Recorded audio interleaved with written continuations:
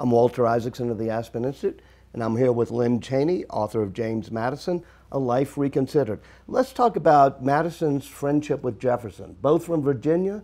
They meet right after 1776. Tell me about their relationship. Well, and they're both interested in government, in building a nation. And so that forms a key part. Being Virginians, they had that in common. They knew the seasons of Virginia, the vegetation of Virginia. They had great classical educations, both of them, so their conversation could range widely.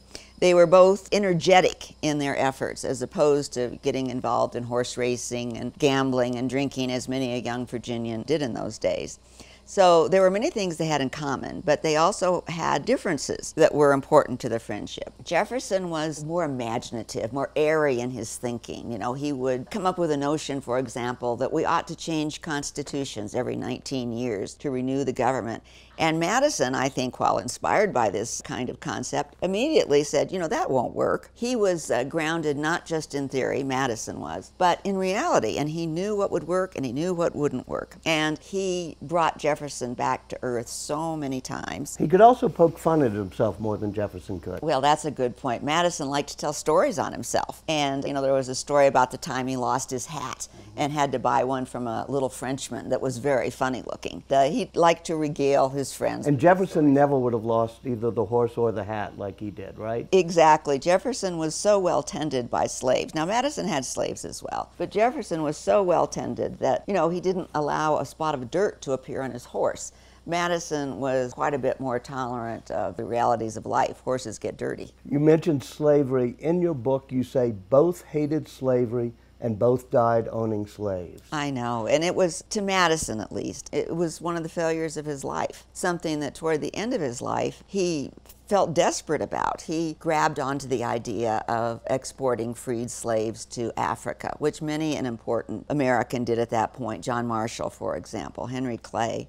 But it was totally impractical, the idea that you could transport thousands of people to Africa who didn't want to go. To the slaves, this was home as much as it was to Madison and Jefferson.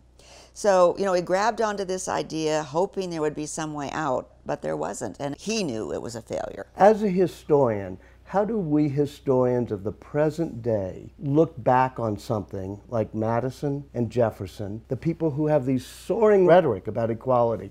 How do we judge them or not judge them on something like slavery? It's very difficult because clearly slavery is one of those things about which there is no debate. It is wrong. It is absolutely wrong for one human being to enslave another.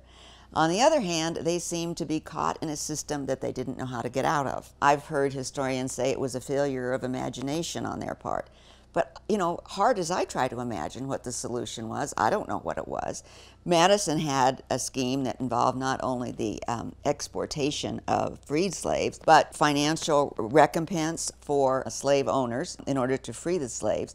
It was a plan exactly like the one Lincoln had, or very close to it, before the Civil War. You know, but it didn't work. And even a mind as great as Lincoln's and Madison's couldn't figure out. And it took a great war to get rid of this great wrong. Thank you very much.